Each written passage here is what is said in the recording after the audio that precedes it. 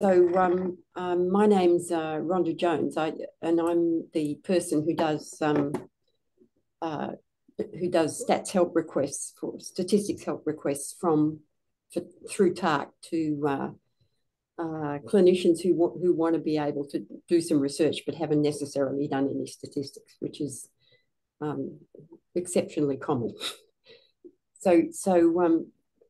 Before we start, I might ask the three of you, what do you guys have any background in statistics? Did you do any as an undergraduate or no, nothing at all? Michael, what about you, Bianca? No, I don't have any qualifications in statistics, but I'm a data analyst at Northern Queensland PHN. Okay. So I didn't really have anything specific that I wanted to talk about. I just saw this come up and I thought it'd be really interesting to hear what you guys are doing and how you do it. Okay. Well, okay. I mean, I think, yeah, that's okay. That's an interesting mix. We'll see how we go. All right. Well, what I might do is share my screen at this point. Let's see.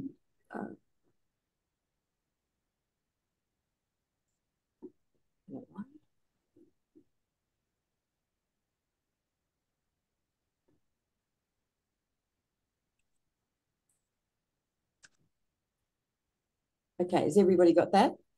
Yep. Okay, so this is actually this talk is a bit of a follow-up from the talk that we had or the TARC ran a couple of weeks ago about getting and cleaning up data. So this one essentially assumes that you've got some data and a question you want to use it to answer, and it's a matter of either figuring out what analyses you're going to do yourself, or figuring out enough about the data set to have a if you like, an informed conversation with whoever you're going to get to help you do the analysis. And either of those things is useful. For anybody who's just arrived, feel free to interject at any point, because we've got few enough people here that's going to be possible. Since we don't have anybody managing this, if you can keep your video on so that you can, if you wave at me, I know that that's what you're doing. That would probably be helpful too. Okay, so if you were at the previous talk, that covered essentially getting the data set right.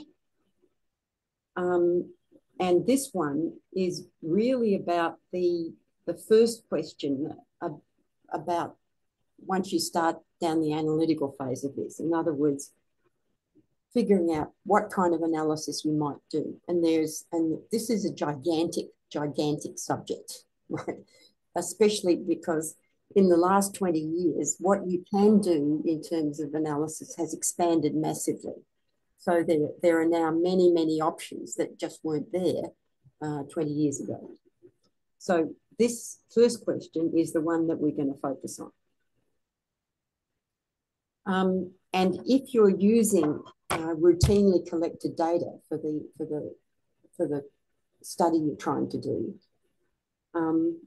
that's in the business about analysing the data is generally more difficult than it would be if you collected the data specifically yourself, specifically to answer whatever question you want.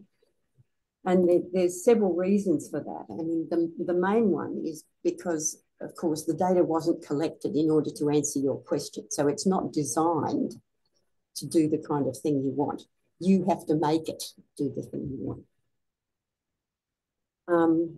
And that means things like that you would, if you were designing a study, you would make sure you included like criteria for including and excluding subjects. Making sure that you had, if you've got two groups that you want to compare, that you had plenty of data in each group. Things like making sure the variables that you might be interested in are all in the data set.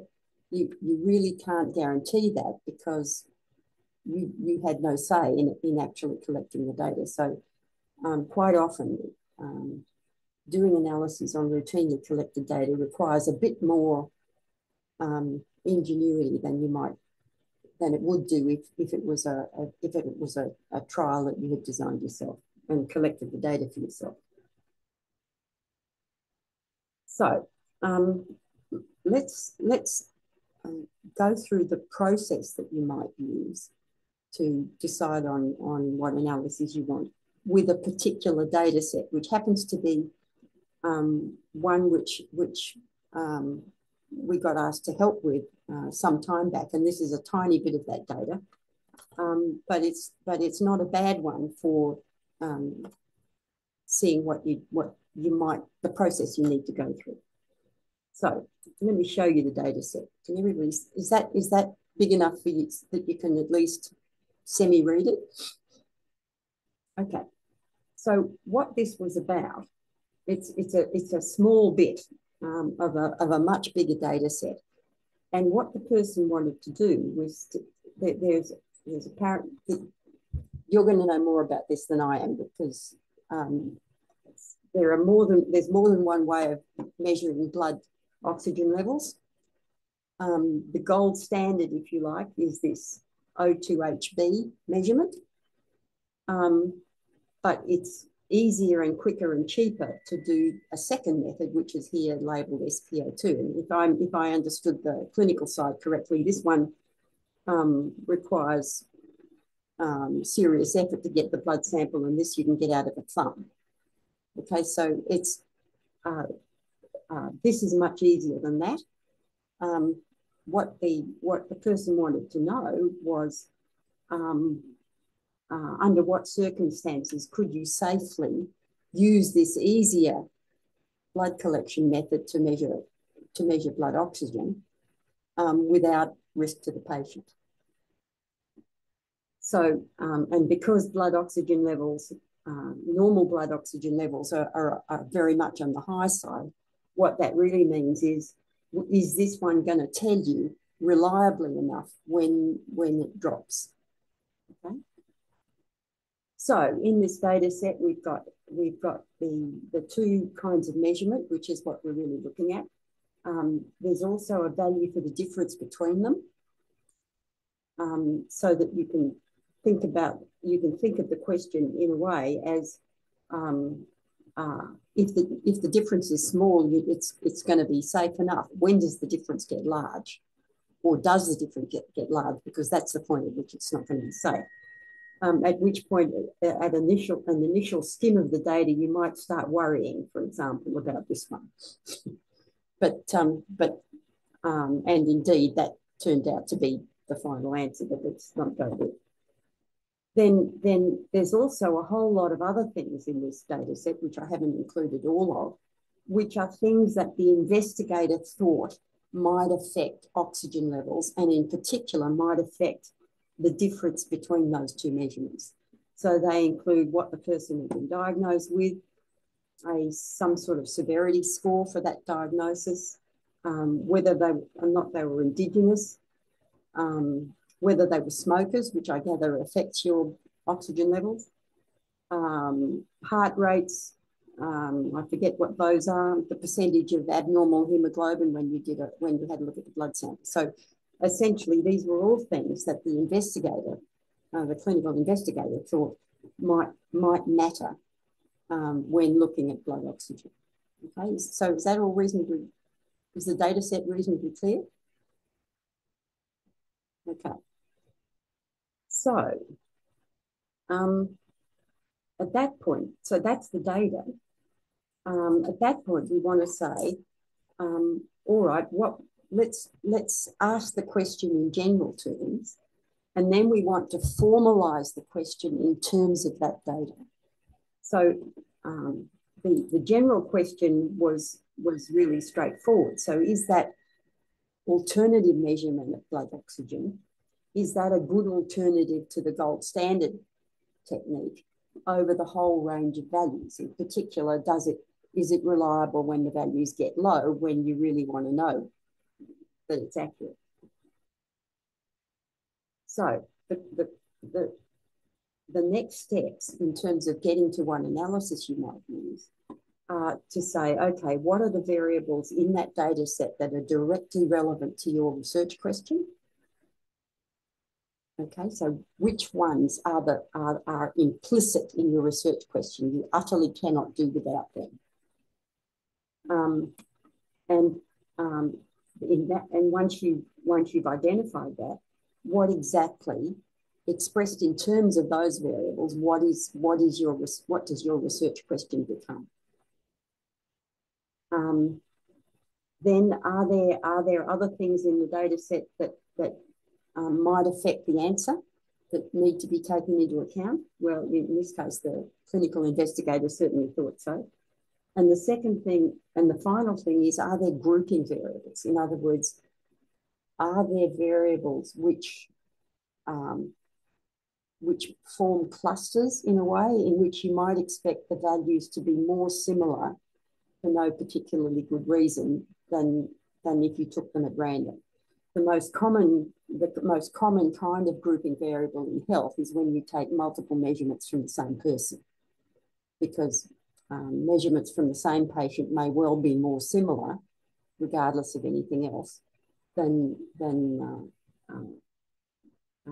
measurements taken randomly from other people. So what we're going to do is then go back and have a look at how we might ask those questions more precisely. So remembering that in terms of the question, those three variables, the measurements and the difference between them are the key things. I mean, basically what we want to know is whether the value of the difference changes as the value of oxygen, as the oxygen level changes. Okay, so if we ask the question a bit more precisely, so we need to ask the question using the variables that we've identified. Then the next thing is to say, okay, in that question, what is a response variable and what is an explanatory variable? So the response variable is the thing that you are trying to predict or trying to explain. The explanatory variables are the things that you think might affect that. Okay. So in this case, and that should be implicit in your question. So we'll have a look at that.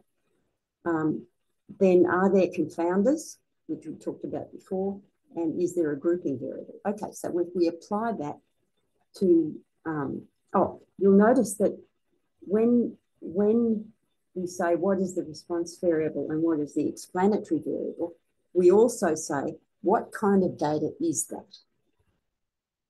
We'll look at what that means in a sec. But the real thing about deciding on an analysis is that that's mostly determined by what your response variable is. So depending on what kind of data your response variable is, the analysis that you need is going to be different. Okay, so let's go and have a look at that. So what that might be. So what kind of variables might you have? Okay, so they could be continuous measurements. And in this case, the hemoglobin values, we're talking mostly about continuous measurements, right? Because a continuous measurement is one which you can measure with decimal points so that there's effectively an infinite number of possible values between any 2 points. So it's not like, for example, a count or a category. Then you can have discrete measurements, which are counts. Unfortunately, count data requires different analyses to continuous data because counts behave badly in many, many ways. So you have to worry about that.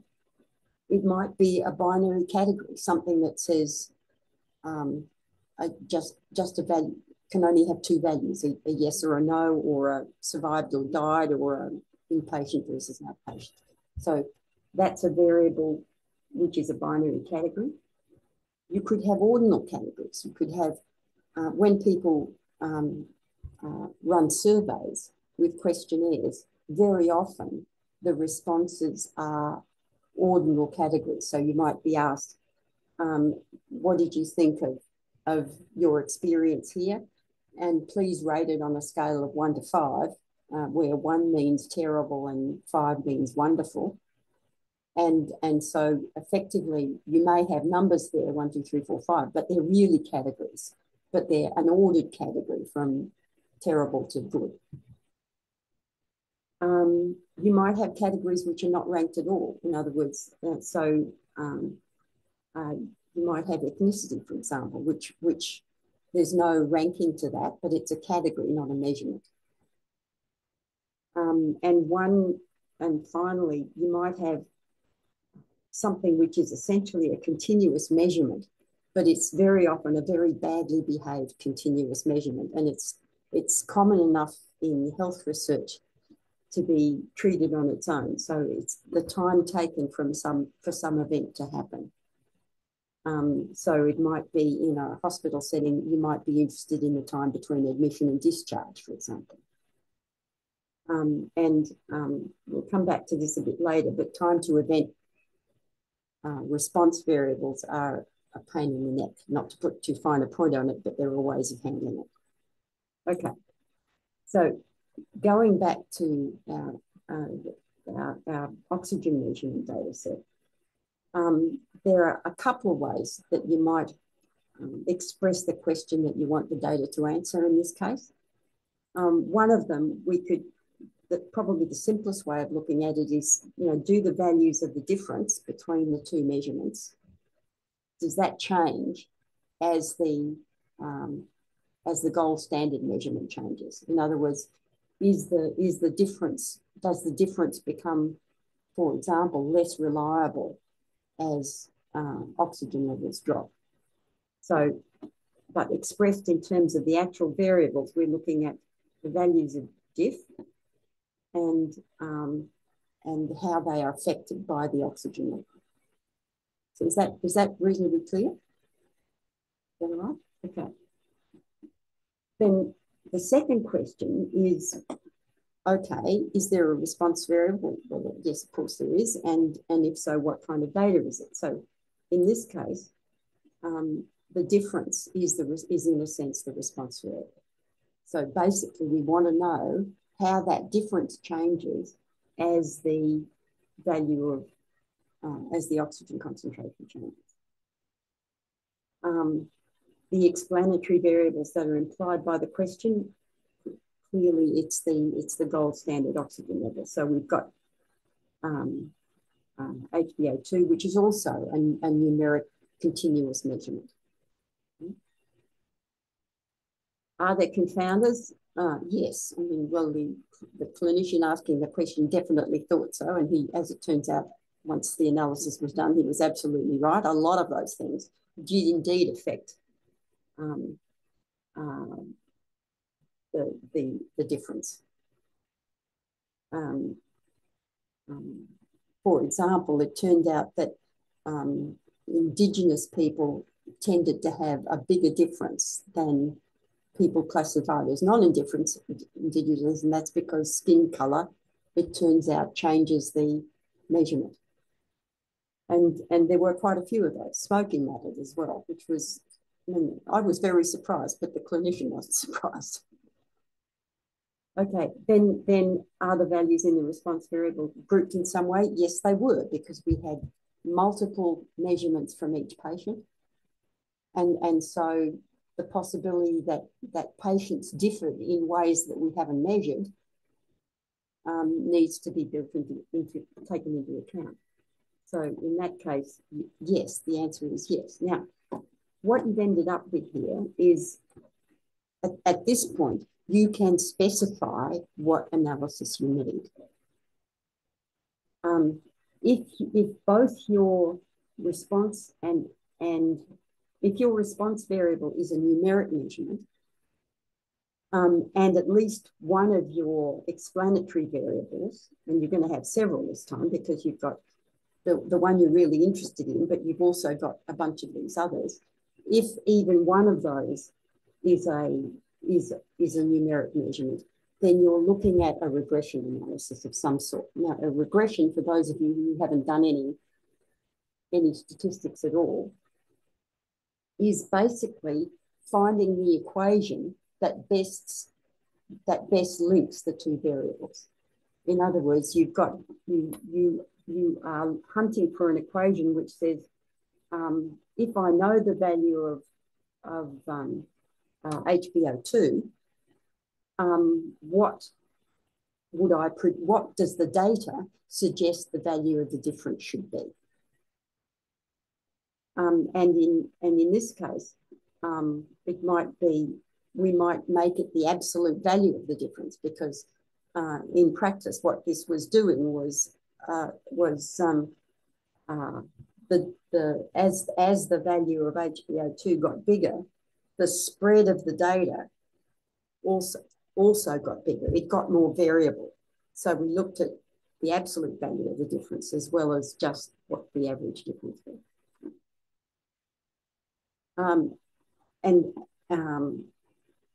It ended up being quite a complicated model because we had to take into account whether the patient was classified as Indigenous. That was probably a surrogate for skin colour, and which meant that probably it wasn't a very good variable, because the colour of people's skin isn't strictly Indigenous or not. There are many other things that affect that.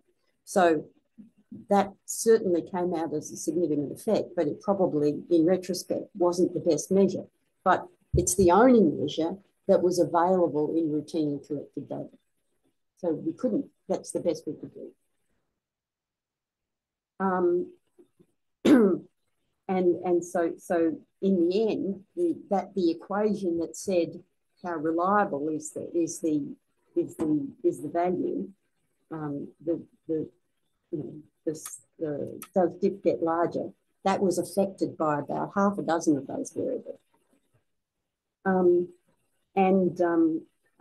yes, indeed, there were differences between patients, which we discussed at length in the end, because they were quite large differences between patients, and they may well have been because we didn't have a serious measure of skin colour. We just had an Indigenous versus non-Indigenous.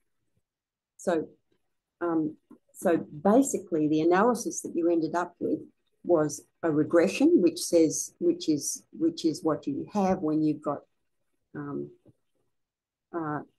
when your explanatory variable is numeric and your response variable is also numeric. But it was what's called a multiple regression, because there were many things that affected it. And it was a mixed effects multiple regression because of this grouping. What that means is you had two kinds of explanatory variables. One was the things you were interested in, which affect the outcome in a systematic way. But the other was just differences between patients, which affects the answer, but it's not in a way that you care about. You're not really interested in, I mean, it's not a helpful difference, if you like, because you don't know what the next patient walking in the door is where they're going to fit on the range of patients. But in terms of looking at the analysis, you need to do the analysis differently if you've got grouping variables like that. And so you end up with what's called a mixed effects model.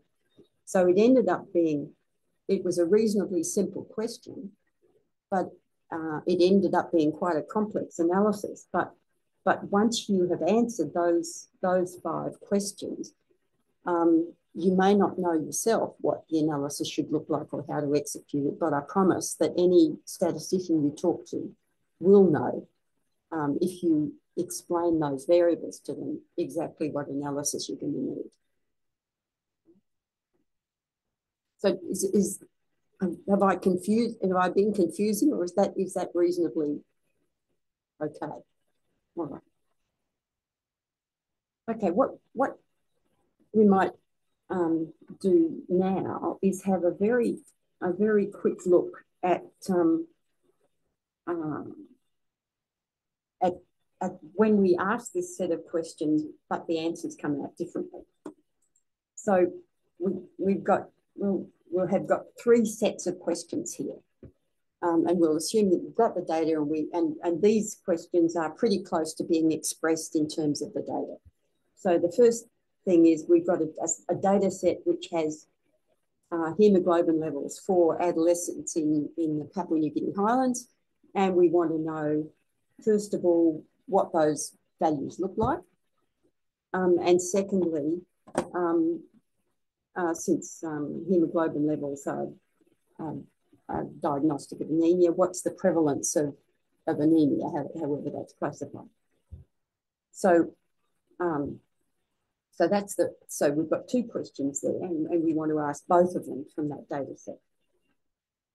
So, and then maybe we've got another data set in which we've got, we want to ask whether having low hemoglobin levels and whether trending towards anemia or not means that you're less likely to survive cardiac surgery. And finally, if you're looking at hemoglobin levels, do they change with age or sex? And in other words, do you expect hemoglobin levels to be different as people get older, or as or between males and females? So they're all kind of semi-related questions, but they're different questions, and they have got, in particular, they're going to have, they've got different kinds of variables in it. So in the first question, if you think about it, we only have the response variable. We're not asking, trying to explain what the hemoglobin levels are. We just want to know, for this particular population, what do they look like? What's the spread of, for adolescents in highland Papua New Guinea, what does that look like? So, and those are, for hemoglobin levels, that's a continuous measurement. And so we'll need descriptions that in order to describe that, that's what we'll go for. But the prevalence of anemia it's a fairly artificial split, but it's a split nonetheless. You know, it's either you've got it or you haven't. And so that's a binary category, and basically it will be identified as yes or no for each participant. For this one, if you think about what's the response variable and what's the explanatory, I mean, what you want to know, what you want to explain is the survival.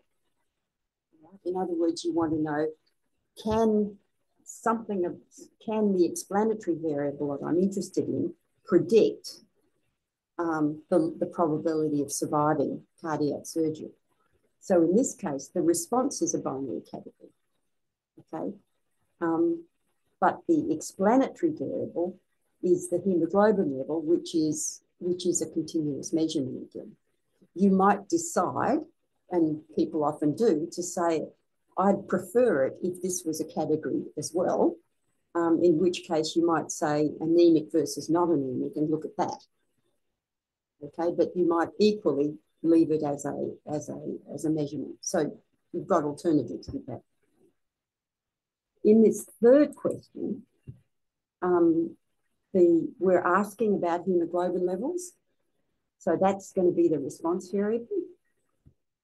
And we're asking whether age and gender affects, if you like, normal hemoglobin levels. So the response is a measurement, but we've got 2 kinds of explanatory variables, one of which is a measurement and one of which is a category.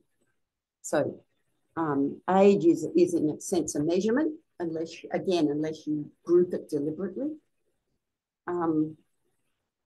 But the second one is just a category. So at that point we've answered the first question about for each of the possible questions here. So then we can say we've got the response and explanatory variables. do we have confounders? And that's going to depend on whether it's in the data set, whether you can include it or not. If we're looking at highland populations, it's very possible that that altitude is going to affect that, and some people are living in villages on higher mountains than other people. But that may or may not have been recorded, so you may not know that. Age and sex could be, because but you don't really know. Well, in this case, potentially there are many confounders, because many things are likely to affect whether somebody survives cardiac surgery or not. So hemoglobin is going to be one of them, but things like age and gender, how serious the disease is, what the history of disease, whether there are any other comorbid effects, all of those are likely to be quite serious, have quite serious effects on the probability of survival. And which means that you've got to take all of those into account if you can, and the data set provides those, in order to answer the question, does hemoglobin matter?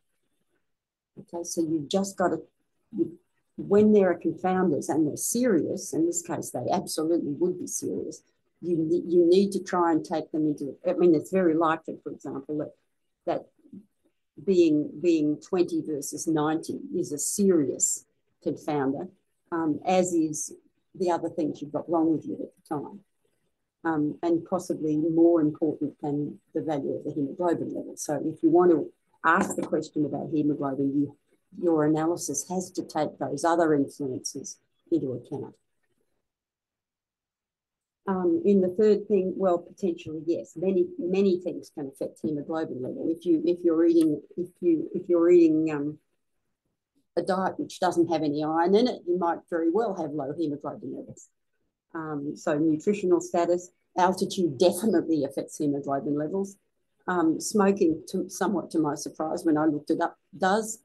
There are several diseases which either increase or decrease, tend to show increases or decreases in hemoglobin levels. Dehydration will affect it, for example. So, but and the question is, again, with routinely collected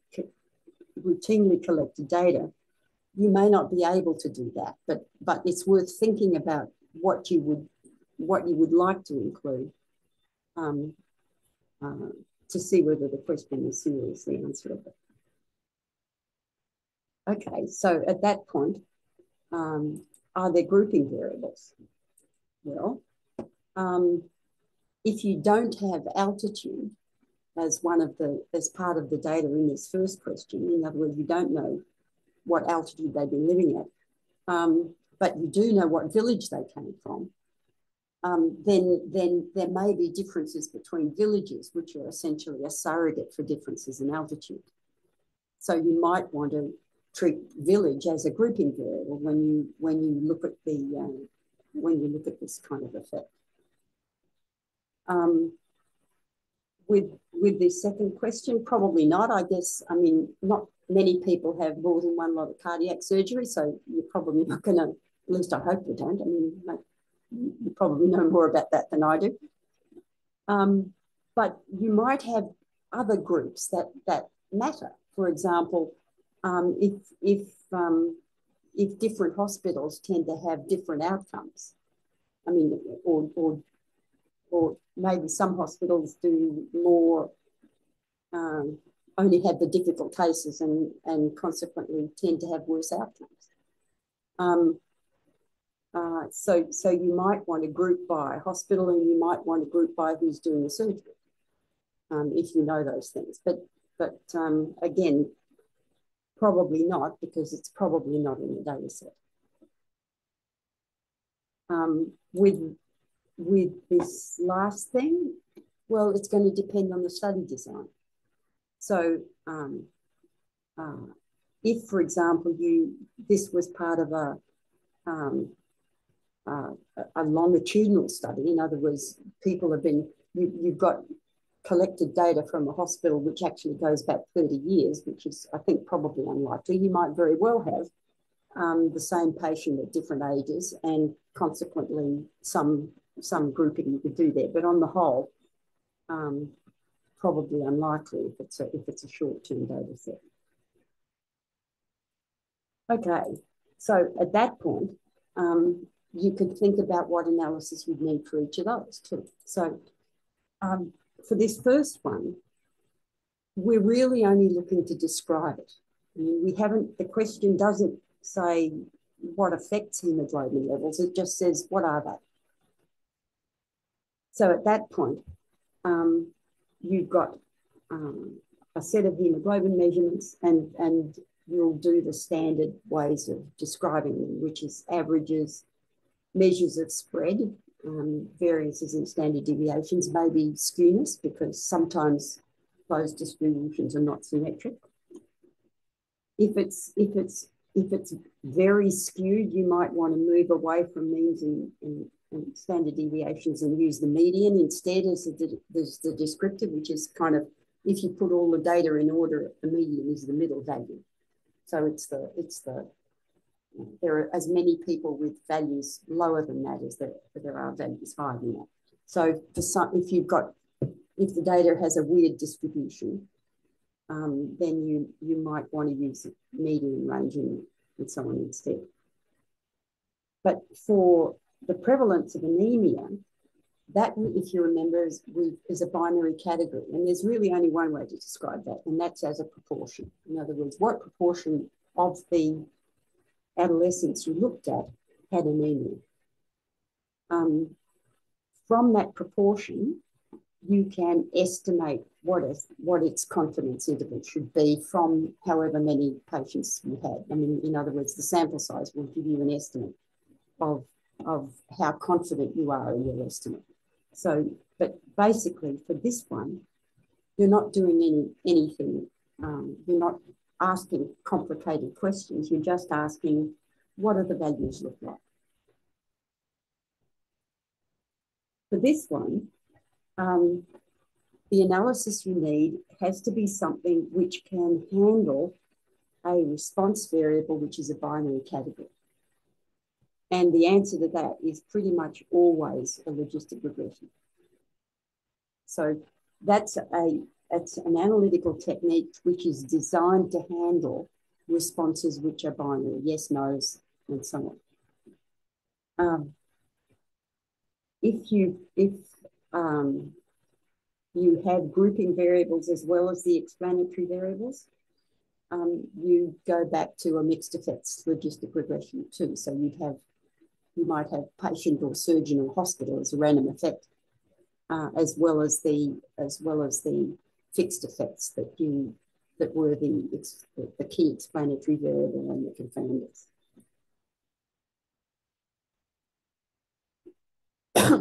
If you had simplified it massively, there are simpler analyses you could do. If, for example,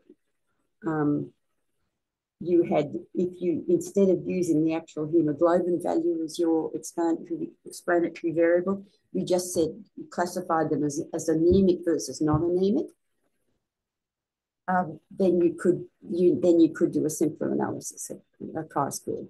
But in this case, you almost certainly will have more explanatory variables than that. And if you've got more than one, then you're back to logistic regression.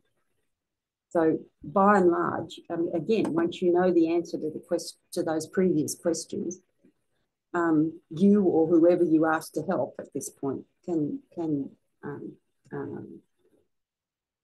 help you handle that. With this one,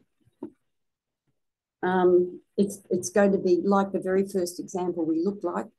It's going to be a regression, but there are many kinds of regression, and to some extent, the way you describe it and analyze it depends on the shape of that. I mean, if it just, for example, goes down with age, which it doesn't, then straight down, then you're talking about a linear regression. If it goes up and then comes down again, you've got to fit a line or generate an equation which can mimic that change in that increase and decrease as it happens.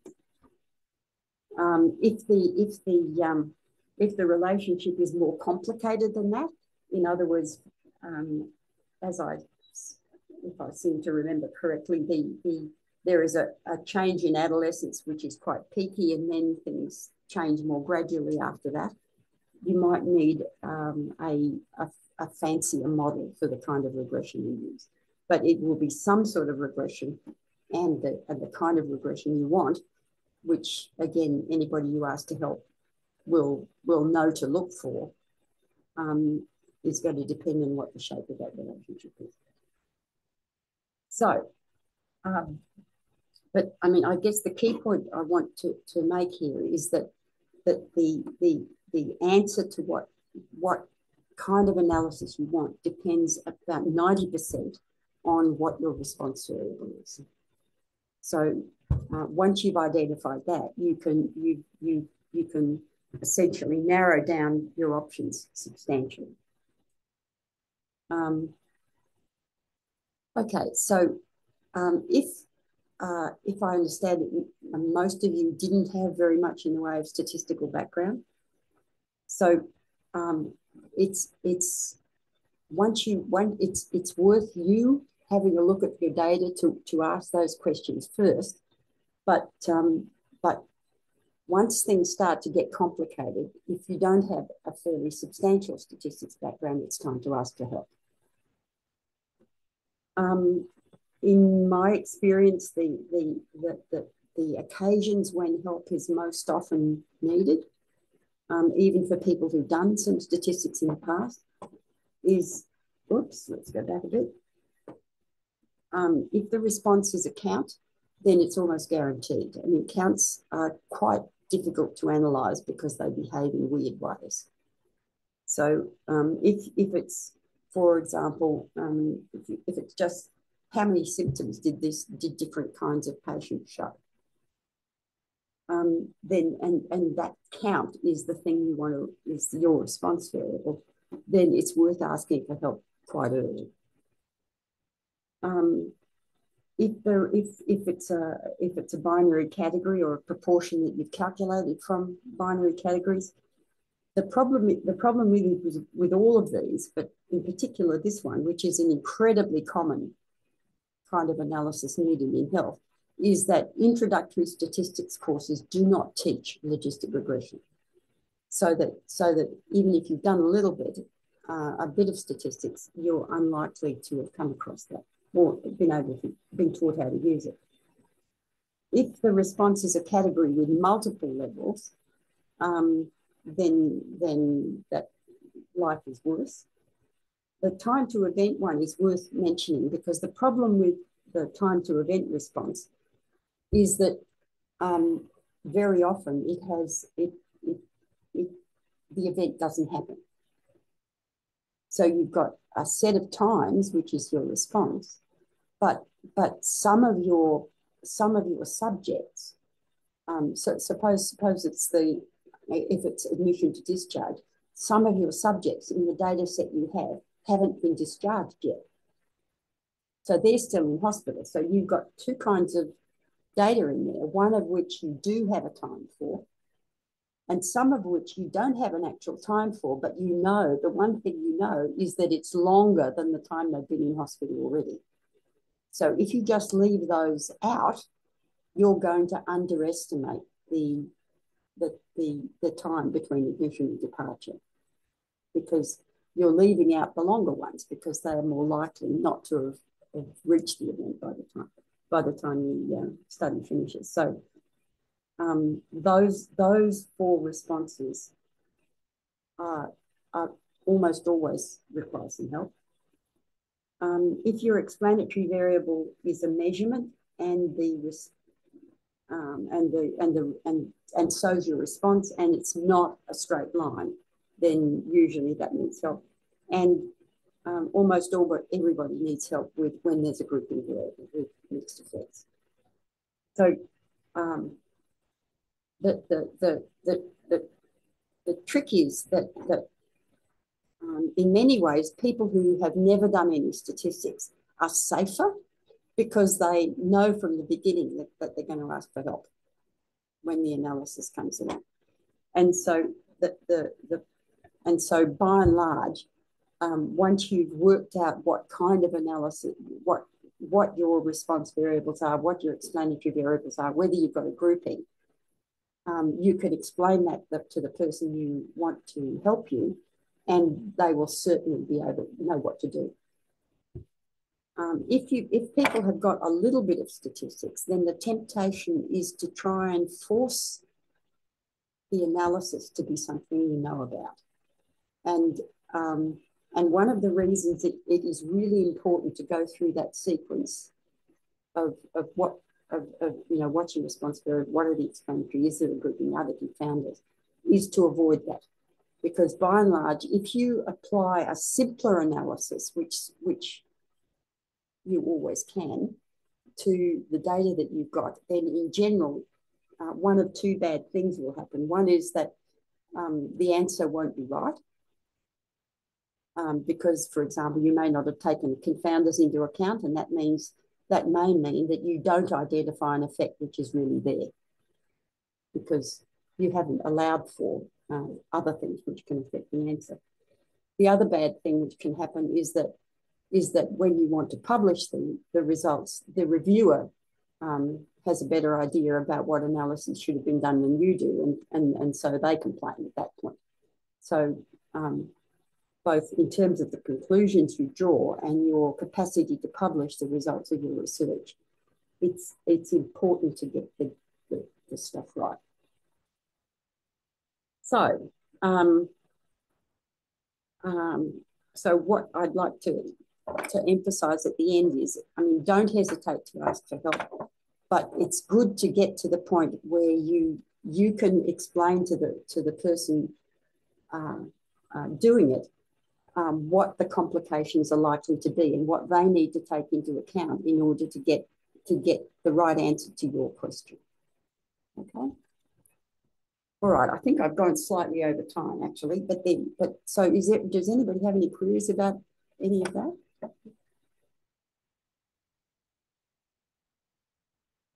No, I think it's more just putting it into practice, really. I think it is. Okay. I mean, as I said, I mean, as we said in the first talk in this series, the thing that takes the time is getting the data and getting it and cleaning it up and getting it into the right form. But once you've got it in the right form, whoops, we won't do that. Once you get rid of those, once you've cleaned up the data, it's really worth going through that process because, I mean, it's perfectly possible for the people you ask for help to do the analysis not to necessarily, they're not going to be clinicians, right? So that you know much more about the subject matter than they do, and consequently, you know more about what really needs to be taken into account and what complications might be than the person who you asked to analyse the data for you. So, I mean, it's really important to go through that process so that you have identified the complications, and then you can ask for help in a ways that let you be critical about what's suggested to you.